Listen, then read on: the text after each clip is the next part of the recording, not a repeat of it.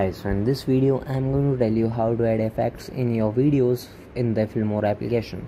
So first you need to open your Filmora application, then add any video to the Filmora timeline. After that you can just scroll down and click on effects. Now you have many effects here. For example, I need this mild shake.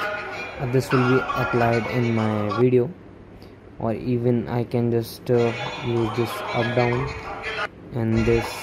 I have many options here. You can just download and use all these options, right? You have many options for free. I can just download any option and apply